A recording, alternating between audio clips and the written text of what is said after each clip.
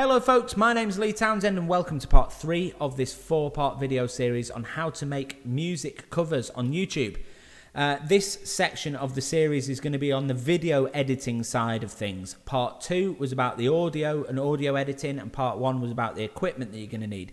If you haven't seen those other parts already, you can watch part 2 by clicking the card above. If you haven't seen part 1, you can click my name below, go to my channel and go through my uploads until you've found part 1 of this video series. So we're going to get stuck straight in. I'm using Adobe Premiere Pro as my video editing software. So if you're using anything other than Premiere Pro, it is going to vary slightly. I would recommend, if you don't want to pay the money for Premiere Pro, to use something like Sony Vegas, just because I've used it before and I know that it's very, very simple to get your head around, and it's very similar in the way it works to Premiere Pro. So as you can see, I've got the window open here of Premiere Pro. There's a few recent projects there that I've worked on over the past couple of weeks or whatever, but for the purposes of this video, we're going to create a new project because we're going to be doing everything from scratch. I'm going to re-edit my cover of Don't Dream It's Over by Crowded House, so I'm going to give it a name, Don't Dream It's Over, DDIO. I'm going to save that in this location here, which is where I always save the videos that I'm working on at the moment. I'd like to add at this point, it makes sense to have the video that you're working on at the time on your main C drive of your computer, just because that's quicker for your computer to access rather than working off like an external hard drive or something like that. Once you've edited the video, you can always move those files to an external hard drive if you're going to keep them. But yeah, what you're working on now should always be on your C drive, just for ease of use and because it's faster. Everything else here we're going to keep the same. We're going to click OK, and it should give us the window that looks a bit like this. So this section here where it says Program is going to be where the video itself appears when we start to edit. Up here we're going to have some video effects and effects controls. Here is the timeline, which is very similar to the timeline in the audio editing software, where we've got those bars that go across and the bar that moves across, you know, to keep it all in sync and stuff. You'll see what I mean when I start to edit. And over here, we're going to have the different files that we're using during the editing of the video. So the first thing we're going to do is right-click on where it says Import Media to start. We're going to go to Import, and this is the part where we need to find the video files that we're going to be working from. So the video that you've taken from your camera and the audio that you've exported from whatever audio editing software you're using. So mine is stored in videos and current projects, and Don't Dream It's Over, I happen to know, is this one 6828, so I'm going to import that, and I'm also going to import this audio file which is called May 2020. The reason it's called that is because I recorded 4 videos all at the same time, I think, and I just exported the audio all as one file. So but that's going to help with this video. So we're going to click Open, and the next part is dragging the first video file into the timeline itself. If you're using more than one camera angle here, you should always drag first the video that's the aspect ratio that you want the whole video to be exported as, because when I drag this video onto this timeline, the whole project becomes that size, physical size. So if you've got one camera that's 4K, for example, and one camera that's 1080p, if you drag the 1080p video first, the entire project will become a 1080p video. So when you then drag the 4K video on top, you'll have to shrink it down because it'll be really zoomed in. Same goes the other way. If you drag a 4K file first and then a 1080p file, the 1080p file will be really small in the middle and you'll have to stretch it. But for the purposes of this video, I'm doing a very, very simple edit today. So I've got one camera angle and one audio file. So I'm going to grab this video here and drag it onto the timeline, which is going to create a sequence. So this section here, where it says V1, this track, if you like, is going to be the video track. This A1 here is going to be the audio track. You can see by the waveform there that that's audio and this is video. And the way this software works is whichever layer is above the layers below, they will always display on top of. If you've ever used Photoshop, it's the same as layers in Photoshop. Whichever one is dragged above the others in the in this timeline, they will display on top. So if I've got, for example, in the top corner here, I've got this Tweed TV thing. If I had that below the video file, you wouldn't be able to see it because the watermark would sit behind the video, if that makes sense. But obviously, one camera angle here makes it very, very simple. What I'm going to do now is get this May 2020 audio file and drag that into an empty audio track. So I'm going to drag it here to A2. And as I said, this audio file contains a few takes of various songs, so I've got to figure out which one of these is Don't Dream It's Over. So I'm going to do that simply by clicking here and hitting play. That is Everlong by the Foo Fighters. This one, that's The Master Plan by Oasis. This one here, that's another take of The Master Plan. I obviously did more than one take of that. This one is, that's Sonnet by The Verve. So I'm guessing this last one is going to be Don't Dream It's Over. So I want to just cut this one song out of this audio file. So that's very, very simple to do. If I hit C, the key of C on my keyboard, C for cut or crop, it turns the cursor into this icon, which is like a razor blade.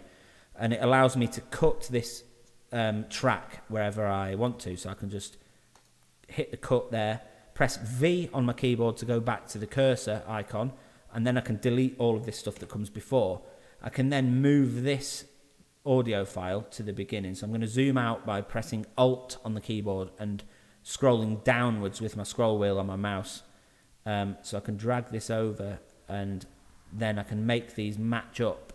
So what you've got to do now is find a part of this video, the part of these two waveforms that you can really tell where there's a break or a cut. So I can tell here that this part and this part are supposed to match up. So what I can do is drag this audio file so that they look the same. Can you see there? It's blatantly obvious where they should line up. So I can zoom in more to be more accurate with it. So something like that. I'm going to use these 2 points because they're very visible to make sure that I need to zoom in a little bit more. I want it so I can go 1 and maybe 2 things across. So they're like properly lined up now. And you can check that you've done that right by muting the camera audio. That's the audio that's baked directly into the camera when you film. You can use your phone for this as well, by the way. So this is literally just the MVI file straight out of the camera that you're using.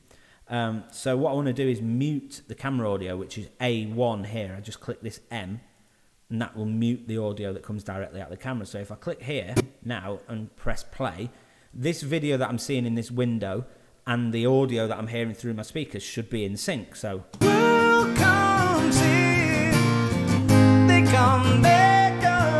you can see that my mouth on the video is moving along with the music, which means that I've done it right. It's all synced up. But what is blatantly obvious here in this waveform is that this was a false start. So if I go to here, sorry about the annoying mopeds that keep going past, by the way. I've got my window open so I can hear all the traffic. But yeah, so there's a stop here, as you can see. There is freedom within. That was dreadful. So you can see why I stopped that, actually. So this next part is where the actual take is going to start. So if I stop there, I can press C on my keyboard like I did before to bring up that cut icon, the razor blade icon. And if I cut that video and my new audio at the same time, press V again and then click and drag over these, I can hit delete. And now I know, even if that audio moves, when those two tracks line up, that's in sync. It just makes it easier for me later on. So I can zoom out. I know that that's where the video's starting and where the audio's starting. I can do the same thing at the end, go right to the end of the song.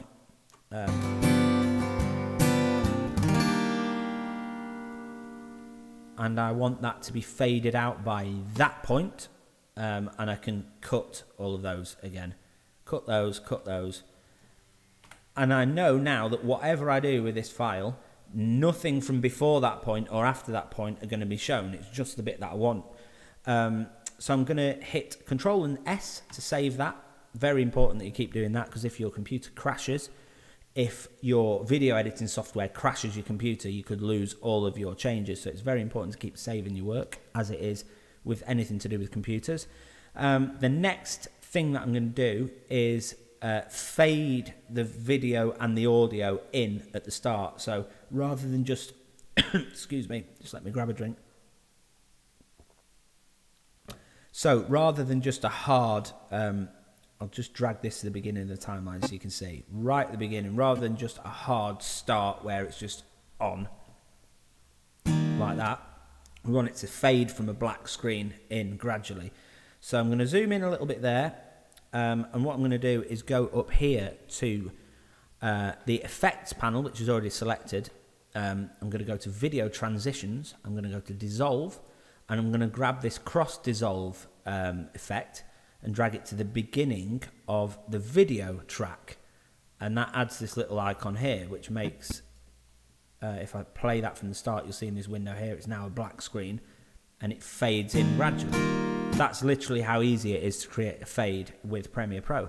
And the same thing goes for fading audio from 0 decibel, well, minus whatever decibels, into the audio level that you've got. Before I do that, something that I've just forgotten that I always do is right at the beginning, I'll select that audio file and max out this level here, because without properly mastering an audio track, they tend to be quite quiet. So I'll boost that to 6 decibels, plus 6 decibels. For some reason, when I'm working on my Mac, I can actually set this to plus 15 decibels. I don't know why it won't let me go that high on a PC. Someone could probably tell me that in the comments, but yeah, that's just to make sure that the audio is as loud as it can be, really.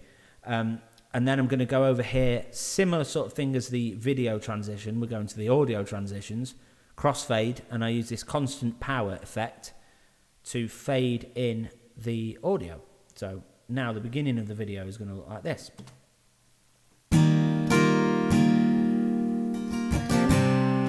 And you can hear that audio is quite a lot louder with just those 6 decibels as a sort of boost.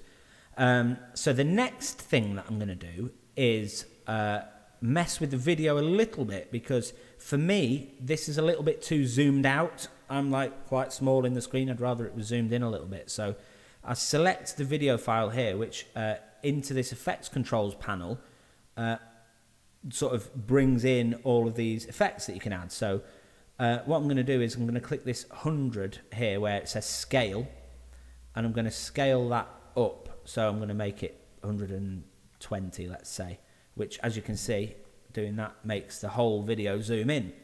But also what that's done is made me off center, so I can use this position section here, click that 960 and move myself across to, like, I don't know, there maybe.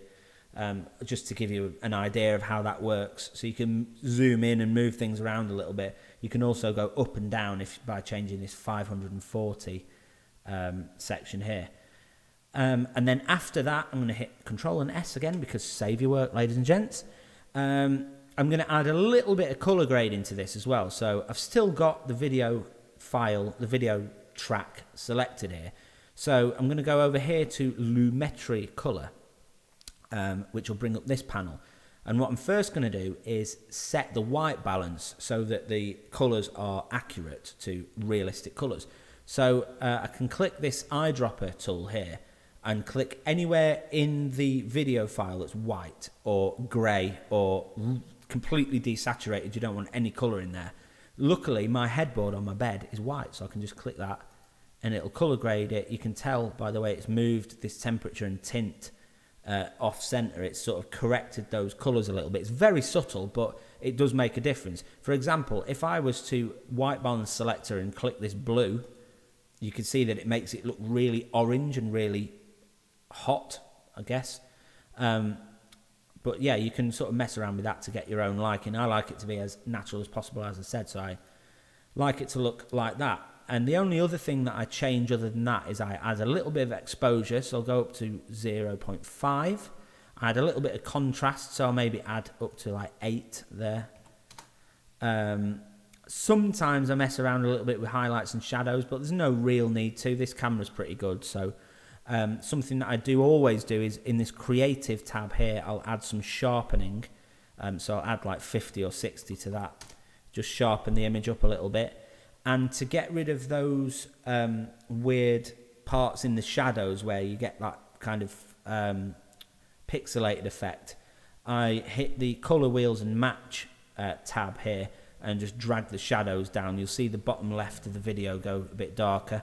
I just like quite deep shadows like that, and I'll sometimes drag the midtones up a little bit to compensate for the darkening of the shadows. And with regards to color grading, that is it. That's all I do. So I think we're looking pretty good. We've got a video with audio, and we've got the video looking good. Everything's synced up. Hit Control and S because save your work, folks.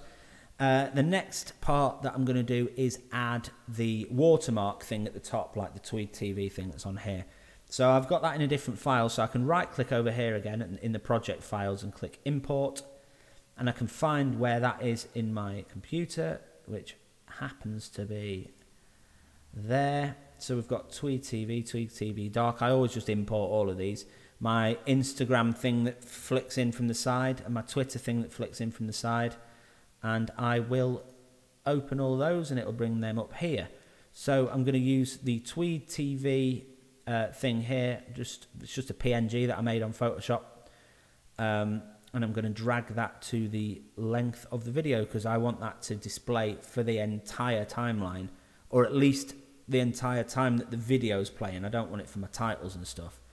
But yeah, I've got that there, but you can obviously see now that that's just displayed in the middle because that's the way the PNG is. So what I want to do is make that smaller. So in the same way that I zoom the video in, I want to do the opposite with this. So I'll select that layer, and then I'll scale down on that to about 50%, which, as you can see, it's made it smaller. And then I can use the position thing here to move that across to the corner. So over there to the side, and I'll go 1, 2, 3, 4, 5, 6, 7, 8 in from the side, and then use this 540 here.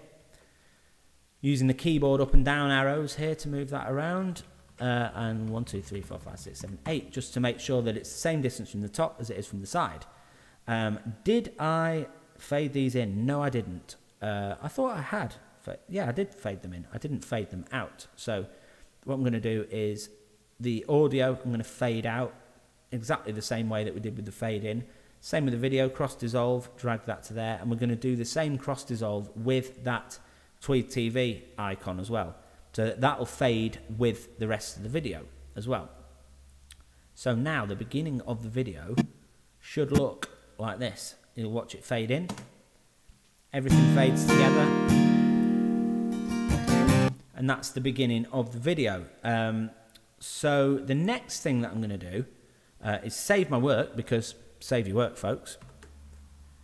I'm going to add the outro kind of fadey things that I have, like the Tweed TV logo. I always have, if you watch my videos, you'll know that I always have them fade.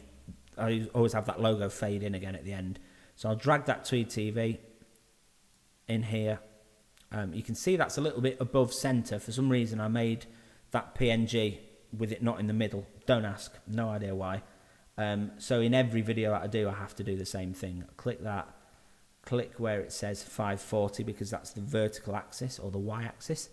And 1, 2, 3, 4, 5, 6, 7. I'll move it 70 pixels down or 80 pixels down, wherever that looks more centered. And then I'll add that cross dissolve to the start and the end of that, so that after the video is finished, that'll fade out and we get the Tweed TV fade in. And then I always add an end screen at the end of my videos, which shows sort of other videos that you can watch and like a subscribe link. And at the bottom of that screen, I always have my web address, www.leetownsend.com. So for that, I'm going to go to File, New, and Legacy Title. I'm going to call it LT because it's Lee Townsend. Click OK. and that'll bring up this window here, which allows me to add text to a video. For some reason it's added that stupid thing there. I'm just going to add a new one. We'll ignore that. We'll put www.leetownsend.com. I'm going to change that font because it's awful. Acronym. Yeah, let's not use that. I always use Calibri for this. I'll leave that as light for the web address at the end. Move it down to like 60% size. The X position, because this video is 1080p, that means it's 1920 pixels wide, 1080 pixels tall. Half of that on the X-axis is 960 pixels, so 960, bang on center. And half of 1080 is 540, so if we wanted it center, dead center, we would make that 540, and that'll put that in the center. But for this, we want it to be at the bottom, center that way, but at the bottom. So what I tend to do is just use 960, 960, both the same, easy to remember, so that it always looks the same. So that's moved it down to the bottom. So we can just hit that cross, drag that onto the timeline like we did with the Tweed TV logo, make it as long as we want those video suggestions to stay up at the end, and I'll cross dissolve that in so it fades in, but I don't fade it out because that sort of lasts till the end of the video. So now after this Tweed TV, that will fade out and the leetownsend.com will fade in, and it's as simple as that, adding text to this video. And then the next thing we're going to do is save your work, and we're almost there with it. I mean, I'm not going to go into as much detail as I would usually put into my own videos with that, the animated text things. If you want a more in-depth video editing tutorial, ask for that in the comment section below, because I'm not going to do all of that stuff now. You know, like when I make a video and the song title comes up and then it sort of moves and splits and the artist comes up below. Because that's a little bit more advanced than this. This video really is quite a beginner's thing. But I can teach you to do that if you request it, just in another video, I think. So I am going to add some titles to the beginning just so that you can see how the sort of finished thing should look. So I'm going to select all of this and drag it away from the start a little bit to make room for some titles. And I'm going to do it in the same style that I would normally do. I'm just not going to overlap them like I normally would. I will overlap the second one. You'll see what I mean anyway. So what I'm going to do is go back to File, New, and Legacy Title. It's exactly the same title that I just used for the web address. I'm going to call that Don't Dream It's Over because that's the name of the song.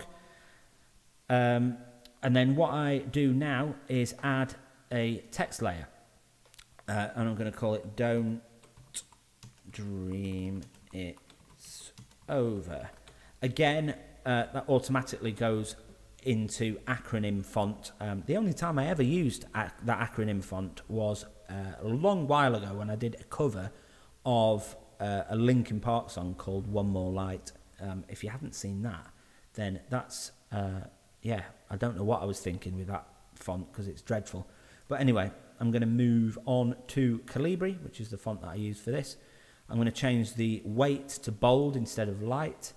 I'm going to change the font size to 120. That looks all right to me. I want it dead center, so 960, as I said, is half of 1920, and half of 1080 is 540, so that's dead center. I can give it a color. Can't remember what color I used on the original version of this video, but for the purposes of this, I'm going to make it an orange color by clicking there. Yeah, that looks right. I'm going to add a shadow, which I always do. Actually, there's no need to because it's only going to be shown on a black background. Usually I add a drop shadow. I click the shadow thing there and I give it a distance of 0, a size of 30 and a spread of 30. And click the cross, drag that onto the timeline, and that is how that works. So we've obviously cross dissolve that in and out as well so that it fades from black, fades in, and then it'll fade out again after that. It's a little bit too long. We don't want to leave people sitting for ages just watching the same title, just like that. You want your video to come in pretty quickly because people people's attention spans, man, you know. Anyway, we're going to add one more legacy title. So same file, new legacy title. And we're going to call this CH for Crowded House, because that's the artist that originally recorded the song. I'm going to put acoustic Crowded House cover. I'm going to black over that. I'm going to change from that awful font, change it to Calibri, leave it as light. We'll make it a little bit smaller, maybe like 80. Yeah, again, we want it center, so 960 by 540. We've got it dead center. We will leave that white, which is what I tend to do. We'll add that same drop shadow, so distance 0, size 30, spread 30. Click the cross, drag that onto the timeline. Apologies if I'm moving too quickly here, but I know you can always pause the video to watch what I'm doing. I've added those fades again, the fade in and out. Yeah, if I'm going too fast or you've got any questions, you can ask in the comments section below this video if you've got any particular questions. But what I'm going to do here, ladies and gentlemen, is drag this so it overlaps a little bit, just so that you can see how that works. So you can see, as I said before, with the layers being on top, you know that this text will always appear above the video because the text layer is above the video layer in the timeline. So if we play that from the beginning, we'll get the Don't Dream It's Over fading in. When this bar gets to the end, it'll fade out, fade in with the Crowded House cover thing, and then here the video is going to fade in before the text, and then the text fades out. So hopefully you can see how that timeline works. Whatever's above appears on top, and the timeline moving that way is when things appear and stuff. So I'm going to save my work, because save your work, folks. I think I'm going to leave the video there. The only thing left to do really is to export this video. And yeah, it's a very, very simple edit, this, and you can add like the Instagram things flying in and stuff, but that's using things called keyframes, which allows you to animate stuff coming in and out. Which I think should be for a different video. If anyone's interested in a more advanced video tutorial, let me know in the comments and I'll make that at another stage. But obviously this is part of a series. I don't think it really fits into this particular video. So I'm going to show you just how to export that. So what I always try to do is make sure that nothing's selected here before we do this, and make sure that this cursor is at the beginning of the video. So I'll click there, make sure that none of these are white like this. So everything's deselected. And then we can go to File, Export, Media. And you can tell that everything's selected because this says 00 start point and 5 minutes and 7 seconds end point, which is the length of the video. What I want to do is change the output name, because that's going to be the file name of the video when it's exported. So I'm going to call that Don't Dream It's Over Test. So DDIO Test. Choose where you want it to be saved. You'll see, obviously, these are a couple of past videos that have been uploaded to the channel over the last few weeks. Hit save, and then the only thing left to do is scroll down here a little bit, and I have the bitrate settings set at VBR1 pass.